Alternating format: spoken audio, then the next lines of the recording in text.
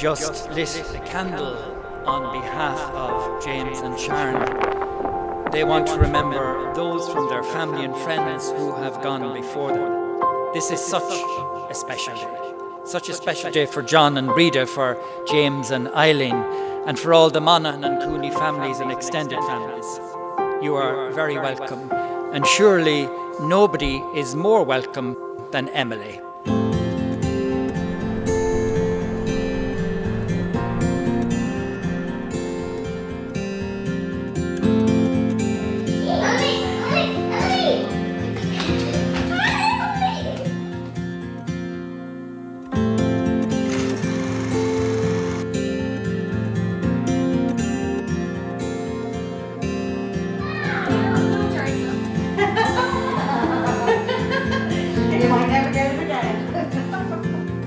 I want to welcome Sharon into the Cooney family and wish James and Sharon many happy years.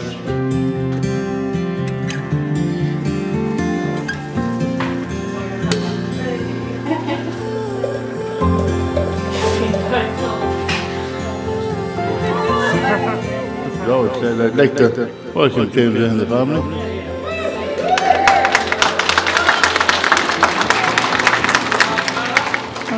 No, Cooney now, he's a Monaghan now.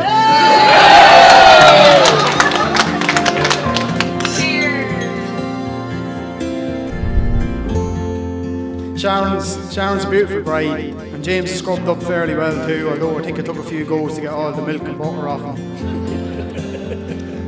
Yeah. So I just want to wish them all the best for the future. The sooner their new home started, and can look forward to many happy years there with Emily and all going well, maybe a few more to keep her company.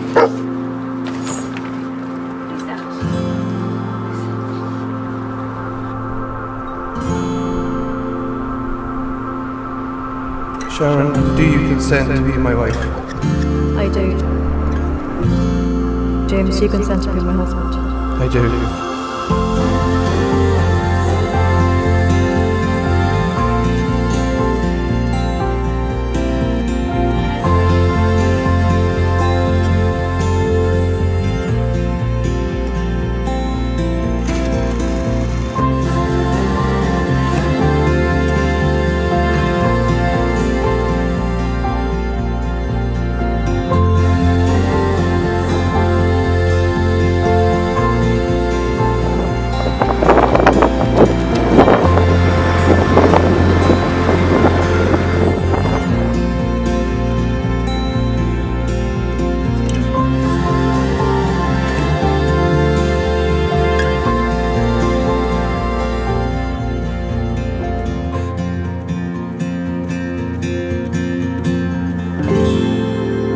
We take each other as husband and wife and promise to love each other truly, for better, for worse, for richer or poorer, in sickness and in health, all the days of our life.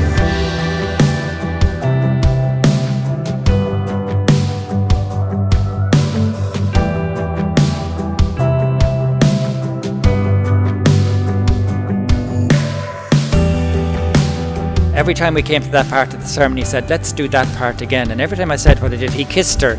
And now that he can, he didn't. So we'll applaud again, and he might.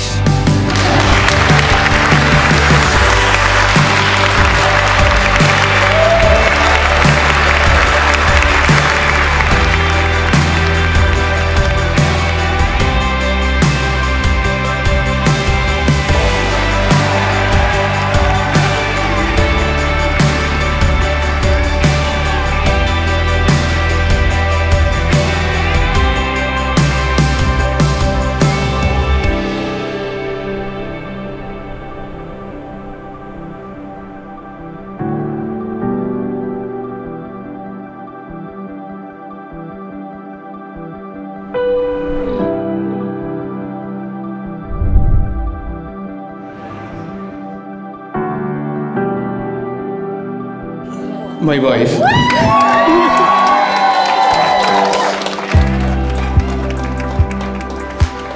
Thanks for everything you've done for me and Emily this last while. And you've done all this here today, and I don't know how you've done it, but stress is right. And Well, you were praying for the weather. All them candles I lit this morning got the weather. No, me and Emily want to thank you so much for being there for us.